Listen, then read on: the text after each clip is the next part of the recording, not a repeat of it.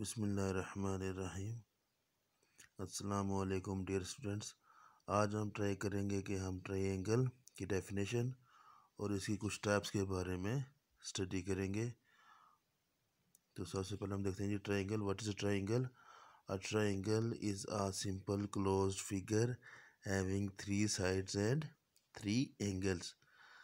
Triangle क्या होती है जी? ट्राई मीन 3, ठीक है।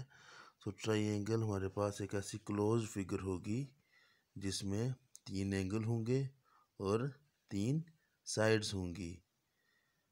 A close figure having 3 sides and 3 angles. तो ट्रायंगल के इंटीरियर एंगल का सम 180 होता है। तो वर्टेक्स जहाँ पे दो रेज आपस में मिलेंगी और एंगल फॉर्मेशन होगी, उस पॉइंट को हम कहते हैं जी वर्टेक्स। और ट्रायंगल के 3 वर्टिसेस भी होते हैं। So what is triangle?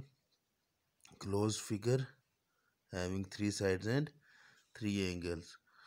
So do remember that for a triangle, number of side is always equal to number of interior angles. ये सामने आपके पास डायग्राम बनी हुई है ट्रायंगल की।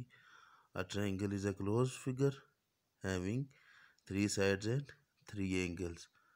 ठीक है जी, सिंपल सी डेफिनेशन है कि ट्रायंगल ट्राई मीन 3। तो ऐसी क्लोज फिगर जिसकी 3 साइड हों और 3 एंगल हों उसे हम कहते हैं ट्रायंगल। अब हम स्टडी करेंगे इसकी कुछ टाइप्स के बारे में according two angles and according to side. Now we are having definition of triangle with respect to their sides. कि साइड के अकॉर्डिंग ट्रायंगल की कौन कौन सी टाइप्स होती हैं हमारे पास, ये डेफिनेशन बनती हैं। सबसे पहले आ जाएगा जी equilateral triangle. Equilateral triangle, equal नाम से पता चल जाएगा कि इक्वल ट्रायंगल, कि ऐसे ट्रायंगल होगी जिसमें कुछ ना कुछ इक्वल होगा। सो in an equilateral triangle, equilateral triangle is a triangle in which all the 3 sides are equal in length.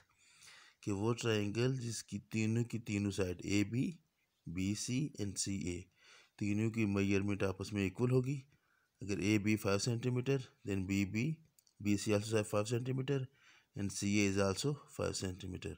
So a triangle having equal length of its 3 sides is termed as an equilateral triangle. Next one is isosceles triangle. An isosceles triangle is a triangle in which any 2 sides are equal in length. अगर एक triangle की 3 sides होती हैं, तो अगर कोई सी भी 2 side की लेंथ आपस में इक्वल हो जाएगी तो उसको हम क्या बोलेंगे? N isosceles triangle. We are learning the definition of triangle with respect to their sides. ठीक। Third one is scalene triangle. A scalene triangle is a triangle in which all the sides are of a different length. अगर तीनों sides equal होंगी, that will called equilateral triangle. अगर दो side, कोई से भी 2 side की लेंथ आपस में इक्वल होगी, that is called isosceles triangle.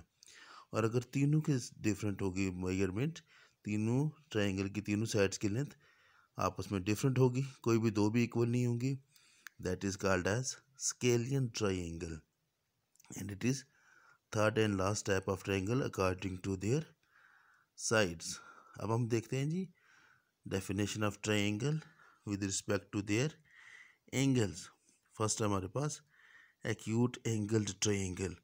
तो आपको पता होना चाहिए एक्यूट एंगल कौन सा होगा। Acute angle is always less than 90 degree. An acute angled triangle is a triangle with all 3 interior angles are acute angles, that is less than 90 degree. अब वो ट्रायंगल जिसके इंटीरियर एंगल में से तीनों के तीनों जो एंगल होंगे वो लेस देन 90 हों, तो उसे हम कहेंगे acute angled triangle. Next one is obtuse angled triangle, and you know that obtuse angle is greater than 90 but lesser than 180.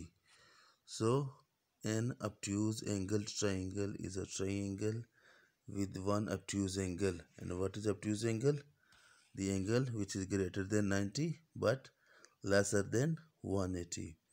तो वो ट्रायंगल जिसमें कोई भी एक इंटीरियर एंगल 90 डिग्री से ग्रेटर हो मगर वो 180 से लेस होना चाहिए, ठीक है जी। तो उसको हम बोलेंगे as an obtuse angled triangle. Now next one is right angle triangle. And you know what is right angle? The angle of 90 degree is called as right angle. So a triangle having one angle of right angle or one angle of degree 90 is called as right angled triangle. वो triangle जिसमें एक angle 90 degree का हो उसे हम कहेंगे right angled triangle, ठीक है जी। This is all about your today's lecture. We have learned what is triangle and we have learned types of triangle according to their sides and according to their angles. See you in next lecture. Fi amanillah.